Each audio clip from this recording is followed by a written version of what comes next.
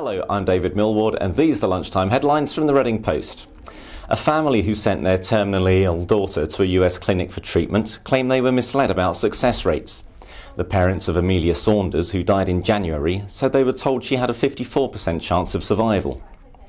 Neighbours of an Arborfield woman who was found dead in a nearby field say they are scared to leave their homes. A man has been arrested for the murder of Krishnamaya Mabu, who died from asphyxiation. A giant compost heap which has been smouldering in Beenham since November is finally to be put out. Sections of the material will be removed from the site and extinguished over the next 3 weeks.